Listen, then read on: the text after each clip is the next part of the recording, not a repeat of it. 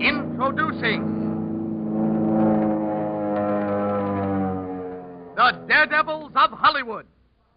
Going to shoot it this time, Mr. McKay? Yeah, and look, Bob, I'd like to get this on the first take. All right, sir. Now, let's see. I'm supposed to ride the motorcycle right through the board fence and then crash into the house. Is that right? That's right, Bobby. The back of the fence has been sawed almost through, so it'll break easy. Okay. Well, here I go. I'll stand by for your signal. All right, everybody, this is it. Quiet, please. Quiet. Okay, turn them over. Boy, he's really making speed. This is going to be good. Keep those cameras on him. Look at him hit that wall.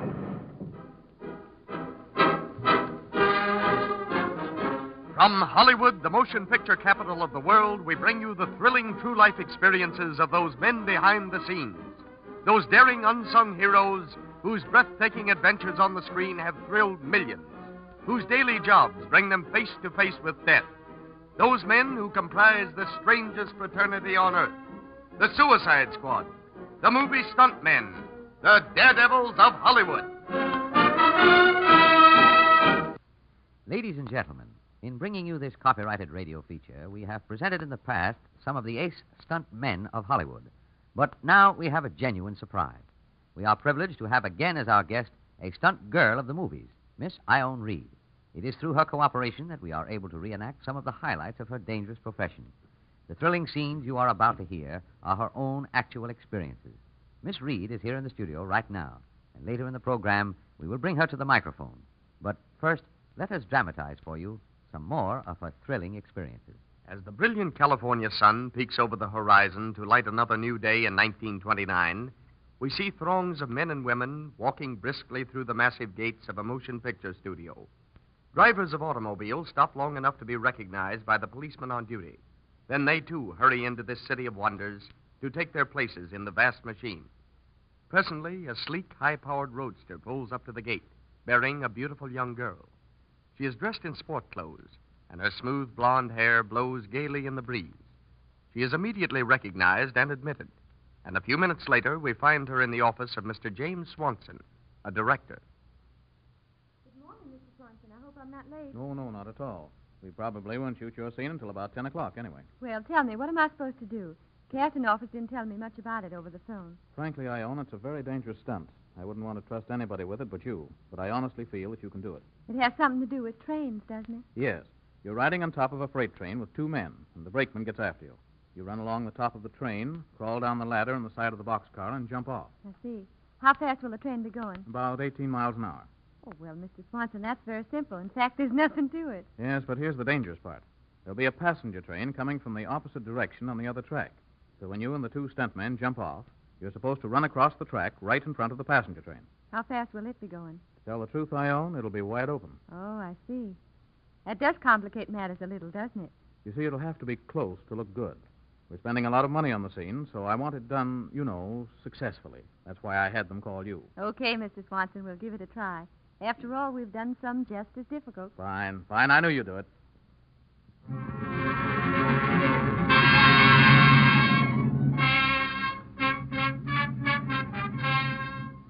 In the San Fernando freight yards, a few miles from Hollywood, workers from the studio have been busy since daylight preparing the location set. Everything is ready for the big scene. Miss Reed and the two stuntmen have planned the stunt out to perfection. Every movement has been carefully timed and checked. But even veteran cameramen and members of the crew who have witnessed hundreds of dangerous scenes are not able to conceal their nervousness. A loss of balance, a slip, a misstep will result in certain death. The freight train stands on the track. It seems to breathe like a living thing, feeling, too, the tenseness of the situation. While far in the distance, the passenger train stands waiting for the signal.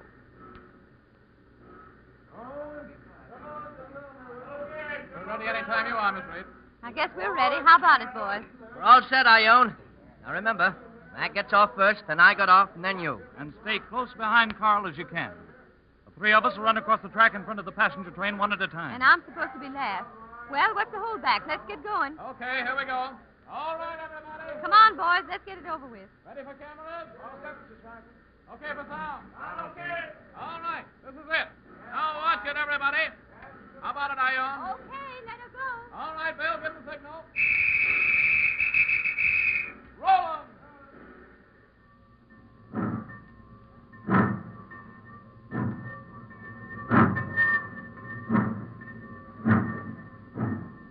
boss. Here we go. Let's do it the first time, then we can call it a day. Yeah, it's okay by me. I'm all set. Get ready. We're almost there. Just one more thing, boss. Don't worry about me. Just do your bit and take care of yourself. I'll be all right. We'll start running at the first marker. Now get ready. Here it comes. Okay, Mac, go ahead. I'm right behind you. Come on, Ione. Here comes the second marker. Start climbing down the ladder, Mac. Hurry, here comes the passenger train. Okay, Mac. Jump. There's your marker. Ah, he made it. Well, here I go, Ione. Hurry, Carl. That passenger train's coming like a rocket.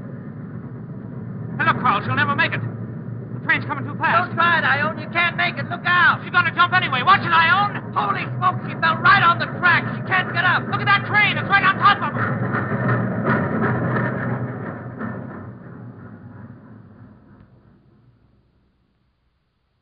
Ladies and gentlemen, through her miraculous quick wit and calm, cool thought in the face of great danger, Miss Ione Reed was able to walk away from that scene unhurt.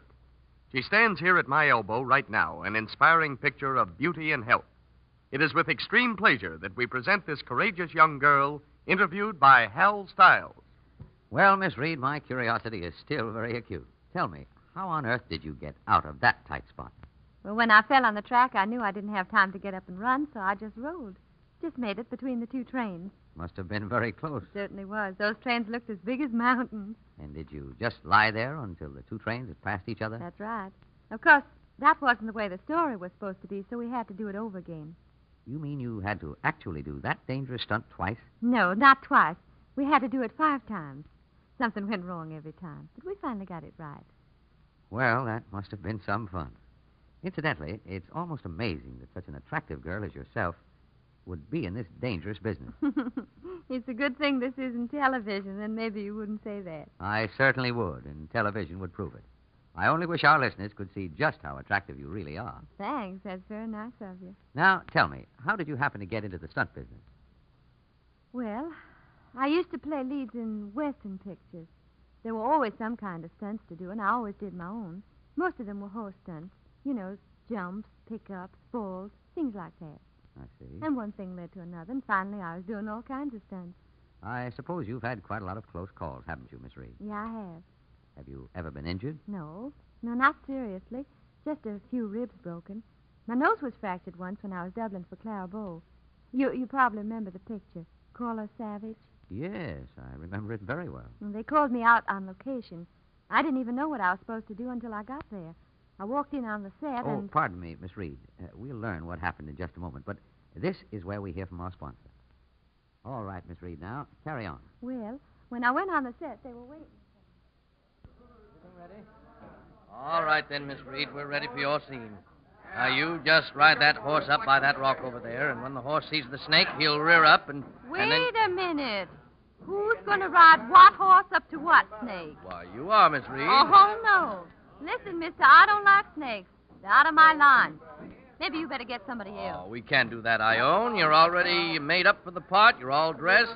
Oh, it'll be all right. I'm sure it will. But I still don't like snakes, and I have no reason to think they like me. Now, look here. That's a 10-foot rattlesnake, but he's harmless. You see, they extracted his fangs. He can't hurt you. Oh, no. He can scare me to death. I don't like it. But I'll do it. Fine. Now, just ride up to the snake, and when the horse rears up, you fall off. That's all there is to it. What do I do, fall on top of the snake? No, but fall as close to him as you can. Okay, I still don't like it, but here goes. Okay, everybody. All right, places. This is a take. Okay, camera. All right, go ahead, Ione.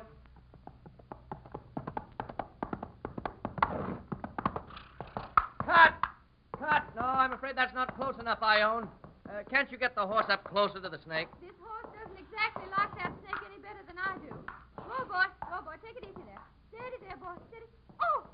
You hurt, Miss Reed? Why, the horse swung his head and hit her right in the nose. I'll bet it's broken. Come on, Ione, get down. We'll take you to the hospital. Hospital, my eye. I'm just mad enough to make this scene now. Come on, I'll get this horse up to that snake if I have to push him. Okay, if that's the way you feel. All right, we'll take it. Ready, everybody? Camera. Go ahead, Ione.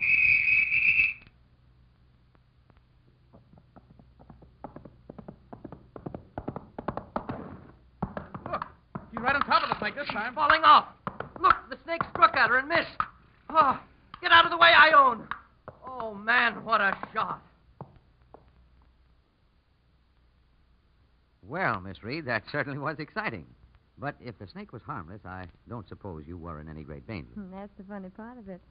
I found out later that the snake was as deadly as any rattlesnake. His fangs had not been removed. After I fell off the horse and rolled out of the way, Clara Bow came into the scene and actually killed that snake with a riding whip. It was a wonderful shot. It certainly was.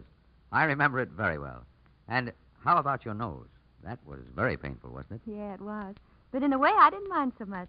I'd wanted a new nose for a long time anyway, and here was a chance to get one on the house. Well, that certainly was an optimistic viewpoint, Miss Reed. I can truthfully say that you have more spunk than any girl I have ever met. We have enjoyed your exciting experiences more than we can possibly say.